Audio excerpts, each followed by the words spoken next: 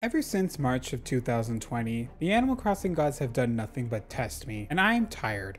I just want this stupid female dog. And you know what? I've had it officially. I am very lucky today because, as you can see, Bruce has decided to leave my island, so that means I can go on a villager hunt. And you know what I'm gonna be doing today? I'm gonna give myself 100 tickets, 100 more tries for this stupid game to give me the villager I want. And if it doesn't happen, I am going against God's wishes and I'm gonna sacrifice my entire island. I am going to reset this damn island if Pietro doesn't show up today. I'm not joking. Well, if it ain't this, you know I'm moving away tomorrow, right? I gotta say, there was never a dull moment with you around. Thanks for that, kiddo. I am gonna miss you, Bruce, but honestly, I also salute you. You are just a pawn in this game. You are the sacrifice. You're the lamb, or the deer, that I'm sacrificing to get Pietro. If he doesn't show up today, this entire island as we know it is gone. I don't care. The plot, empty. Tickets, there's 100 of them. Count them. What the hell is she doing? She is getting ready to be sacrificed so that I can get Pietro. Wendy, thank you for your service. Do we think Pietro's gonna be on island number 1? No. Well, it was worth a shot. Ooh, but there's a bottle. Who do we think this bottle's from? Biff. Cute. Miss Marcy. I never realized that she has lipstick on. Why are they so luscious? Okay, baddie, I see you. It's our evil secretary queen, Miss Dottie. Hello. I have never seen Dottie in the game, I don't think. Oh, damn, did you see the red eyes? You saw the red eyes, right? She is evil. She reminds me of like that bandit character from Mario. It's the eyes, that's what she looks like. Oh my god, I never realized how cute is Dottie. Why doesn't Dottie get more hype in the community? I feel like she does. Maybe I'm just not listening. Island number 3. Only 97 to go. Hi, Cobb. Honestly, for all of us spooky bitches that are doing a Halloween island, consider getting Cobb because he really is an evil scientist. Like literally, he really would work for like a Halloween island or just like a spooky core island in general. I think Cobb's cool. He's just like the Dr. Doofenshmirtz of the Animal Crossing community. It's so hard coming up with original thoughts for villagers now that I've done my ranking video because I feel like I'm just repeating myself from shit that I've said on that video. What's the point of villager hunting in general now? It's like I can't talk shit about these villagers because I've already done it. Oh my god, Rolf. Cute, but you're not Pietro, so I don't care. Do we think it's happening though? I know y'all can just like skip to the end of the video. Don't do that. Comment down below the opposite of what actually happens. Like if I find Pietro, comment down below being like, oh my god, I can't believe he reset his island. But if I don't find Pietro, be like, oh my god, I can't believe he finally found Pietro. You know, just to like gaslight everybody and just like make them think one thing and then get surprised. Because it's always fun to do that, honestly. Gaslighting is so fun. I mean, like, unpopular opinion, but like gaslighting people is low-key fun. Obviously there are certain situations where you shouldn't do it. Am I allowed to say this? Like, is this a hot take? Manipulating people is fun sometimes, not always, but like sometimes. Like Jacob over here looks like someone you can manipulate and like just have constant fun doing it. I'm saying that like I'm not easily manipulated. Like I'm so gullible myself. I think that's the thing, is that I'm constantly being gaslit and gate kept from everything. So I think it's just fun to like return the favor to, you know, to all the bitches that do it to me. I just do it right back and somehow they never suspect it. I don't know what I'm saying. Okay, like here's the tea. I wasn't planning on filming this video today. I was like in the middle of recording another video and I got bored of recording that video. So I was like, it's not a normal day for me to record. Like it's Wednesday. I'm on my phone. I'm such a good YouTuber. Yeah, I don't usually record on Wednesdays because like I usually edit on Wednesdays, but here I am recording this and this is definitely not going out on Thursday. Let's say that much. You know, I think it's because I posted a video on Tuesday. So like my entire schedule is just so off right now. Like I was planning on posting a different video on Saturday, but I think now this is probably gonna go up on Saturday. We'll see. So like this is all very last minute. And like, I guess because, you know, the intro must have been so shocking, I should probably let everybody know that like I most likely was gonna reset Willow anyways. We probably saw this coming. Let's be honest. Like what the fuck am I gonna do on Willow now? Now that it's done. I don't feel like flattening it, although it probably would be easy to because there's no terraforming. I can just get rid of all the items. And then like we'd go back to square one. That's true. Oh my god, I haven't thought about that. But yeah, like I was probably gonna reset anyways because resetting's fun. But you know who's not fun? Twiggy. Like fuck off. I don't really play New Leaf anymore, but like when I did, when I got to like this point of its like existence, I was constantly resetting. I love resetting. Like, let's just get that out of the way. I think the most fun you can have in Animal Crossing is like the early stages and like planning out your island, you know, because let's be honest, New Horizons is an island decorator simulator. Sure, I can just flatten my island and restart from it. Why do that when it's like the beginning of the game? You have your first 2 villagers, you have to build your campsite, and then there's the hype from the campsite villager. There's the hype of like trying to figure out which airport color you want and like getting a completely different map. Right now I have like a western facing river thingy, but like what if I want a double south river? I've had a double south river before, and honestly they're kind of fun. If you're in the mood for a challenge, get a double south river island, because those are low-key fun. Eldnew was one of them, and that's still one of my favorite islands to this day. So what the fuck do you want? Why are you back? Are you back so I can manipulate you some more? Like, fuck off, Jakey. Nobody likes you. Comment down below if you like Jakey. Bottle 321. Gabby, our lesbian farmer. I don't know, because I really enjoyed this island. Like, no terraforming, no codes. Like, that was fun. And like, honestly thinking about it, I fucking hate terraforming. Terraforming is like so annoying. And it's like, yeah, it was still one of the best features to be introduced in New Horizons. The fact that you can literally just reshape your entire island. The other thing that I always think about is like, sometimes in life, it's just more fun when there's a challenge. When you're given too much control, things can get boring so quick. And I feel like that's why for a lot of people, New Horizons got so boring so fast. You were basically able to do whatever you wanted on your island. If you didn't like where the water was going, you can just change the direction of it. If you didn't like how there were cliffs in the back, you can just add some more cliffs to the front of the island and get rid of the ones in the back. I know like there's this whole modding trend going around, and like there's nothing against modding. I think modding's dope. I wouldn't personally do it because I don't want to mod my Switch. My Switch is patched and I do not feel like getting another one. Speaking of fucking gaslighting, here is a villager who would definitely gaslight you. Fuck you. Are you kidding me? Why are you here? I banished you from Window for a fucking reason. Go away. I don't want to look at you right now. Look at him looking down at me. He is looking down. Look down at me. He's pretending like I don't exist even though I'm right here. Like, what the fuck do you want? Oh, now you're ignoring me? You're ignoring me? Don't act like I was the fucking problem. You were the menace, not me. Don't you dare try it, Ken. Ugh, the nerve of that man. There is only one Ken that we stan, and that is Ken from Barbie. Ooh, there's another bottle. Who is it? Louis. Cute. Giving me something I already know. Wow.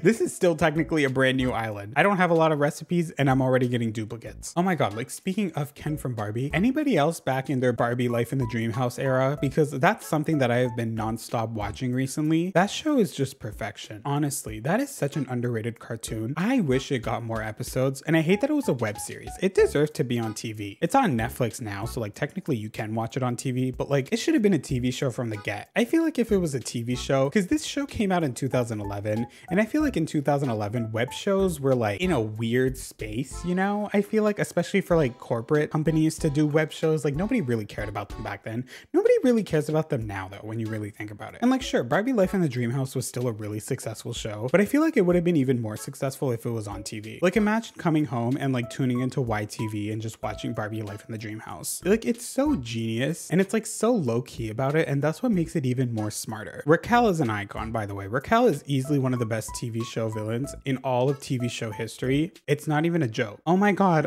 it's my girl, Brofina, my queen. I wish I could take you, but I can't because I'm hunting for our other friend, Pietro. God damn it. I'm gonna run into everybody today, huh? Every single person that I've had history with, they're gonna be showing up today. I'm not even through the first stack yet. Oh, wow. I really need to start rushing through these islands. That's the thing. I always complain about how long it takes for me to villager hunt. Y'all have seen the way I villager hunt, right? Like I go, I see the villager, I give a monologue about them because for some reason I have personal history with all 400 villagers, even the ones I've never had. When it's like, I gotta do this like Chase Crossing Koramora style, you know, like just see who the villager is, run back, and like give my speech about them while I'm in the airport. That is honestly smarter. I don't know if I can do that, but I'm gonna try to do that. Barbie Life in the Dream House. If you don't have Netflix, it is on YouTube. Actually, there's more episodes of it on YouTube anyway, so like it would make more sense to watch it on there. Even if you don't like Barbie, you should watch this show. An unpopular opinion, I love Barbie.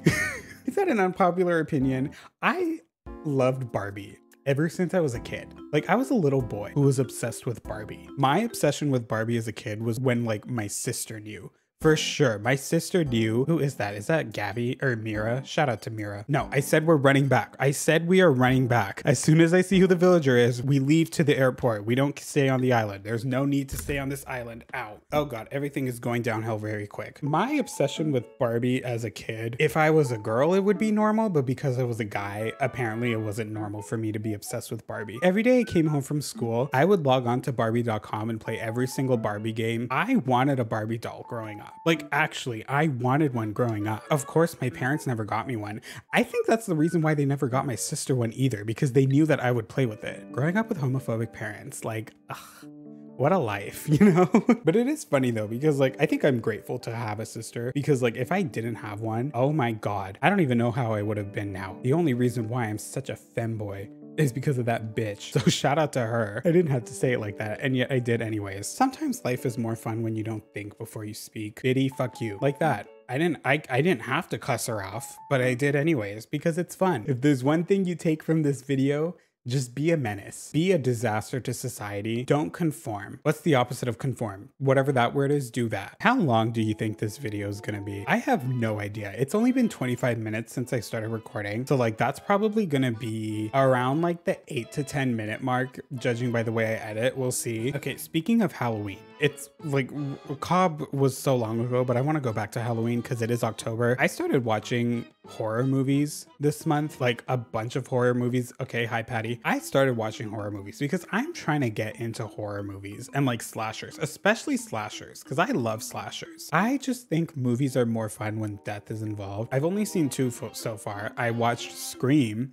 for the first time ever. Shout out to Mike's video. I love that I watched that video that gave like a full plot summary exposing everything. And then I was like, yeah, let's go watch the movie even though I know how it ends. Like, I know who the killer is. It was still fun to watch anyways, because I think like whodunit slasher style movies are also more fun to watch when like you've already seen it, or like when you know who the killer is, because it's always interesting to go back and see like if there were any clues to who the killer was. Like, I think Scream, watching it, knowing who the killer was, I'm not gonna spoil it just in case you want to see it. It was interesting because it's like, you know, sometimes the killer would appear and then like 2 seconds later, the person who it was would also be in the room, or like something like that, you know? So it was like really interesting to like think like how it could have been. Oh my God. Oh my God. First I see Ken, and now I see the other fucking chicken who loves to do nothing but try it. No, of course. We're talking about gaslighting in this video. All the gaslighters gotta show up today, huh? Scream was more fun knowing who the killer was and watching it. I haven't seen any of the Scream movies, which I feel like I look like someone who would like horror. So I don't know why I haven't started watching them, but now I have. I've seen the first Scream. I plan on watching the second one soon. I don't know if I should watch the fourth one. I've seen mixed reviews about it. I've seen some people say they liked it, some people say they hated it, so it's like eh. But the other horror movie that I watched recently was Bodies. I don't know why. It was just on a whim. I literally bought the movie. Like, I bought the movie on Prime and watched it. It was good. I'm not gonna sit here and say it was a bad movie. It definitely wasn't better than Scream. I don't regret spending the money. It was actually a really fun take on the whole whodunit slasher style movie. And it was especially fun because it was like so Gen Z, but like oh, Walker. Remember when I had Walker? Oh, I have Lucky on this island. How fun would it have been to take Walker and have him and Lucky on the same island? Oh well, can't do that anymore because I'm leaving. Bodies was like a fun Gen Z slasher thriller movie. I'm not gonna spoil much about it, but I will say, like, if you've been thinking about watching it, go in with like low expectations, but like you're gonna enjoy it because, like, honest to God, it was so funny. Rachel Zennett's in it, the girl from, I think, Shiva Baby, that's what it is. She was so funny. Honestly, she was the best character in the movie. I think, like, if you're on TikTok, if you're on horror TikTok, you've probably seen enough fan cams of her. Like, that's the reason why I watched it. Once again, it was because of TikTok. These girlies on TikTok that make edits of movies, they need to get paid. They need to be in charge of trailers, because honestly, a TikTok edit is more impactful than a movie trailer nowadays. Like, one good TikTok edit is good enough. Do you know how many things I've started watching because of TikTok edits? Like, I talked about Do Revenge. That was one for sure. Now there's Bodies. Oh my god. He's still on his journey before he comes home. Oh, like I said, I have his amiibo. It's right here. Don't ask why. I will probably bring him back at some point. Don't worry, he won't be gone forever. He needs time on his self-discovery journey before he returns and calls a place home. We're gonna leave him there. But yes, bodies review. Go into it with low expectations and go in if you want to laugh. I'm not gonna spoil it, like I said, but like, it's clever in the reveal. That's all I'm gonna say. Like, and then when you sit back and really think about the movie, like, it's clever. It's just really clever in like showcasing why everybody did what they did. Once you find out who the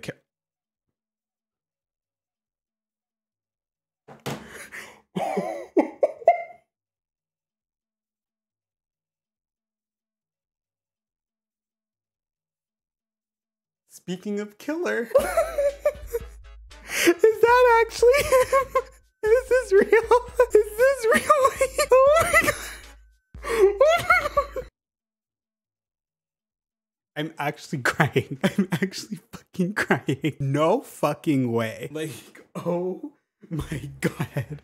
Oh my god. Bitch, let me take a fucking photo. Me and Pietro, like, I found him. I fucking found him. Oh, yes, Daddy. I hate that I found him on this island, though. I'm not even, like, are you... We are not gonna... The gaslighting continues, man. He comes on the island that I was planning on resetting. I didn't think I was gonna find him. Oh my god, he's flirting with me too. He says he likes my name. He's flirting with me. He's trying to get in my pants. Oh my god. Meeting you here, this feels pretty much the way I always thought Destiny would feel, honk honk. Like, are you kidding me? Why is this clown flirting with me? This fucking man... He's judging my outfit. Why is he staring at me like this? I finally find him, and the first thing he does is judge me. Like, look, he's literally staring at my shoes. He's like, why are you wearing those fucking shoes? You've been looking for me for 2 years, and this is the outfit you find me in. Fuck you, Pietro. Come to my fucking island right now. It had to happen like this. I want to complain because it's like, I was planning on resetting this island. I don't want to keep Willow. I wanted to start a new island. And now you're telling me I have to keep it?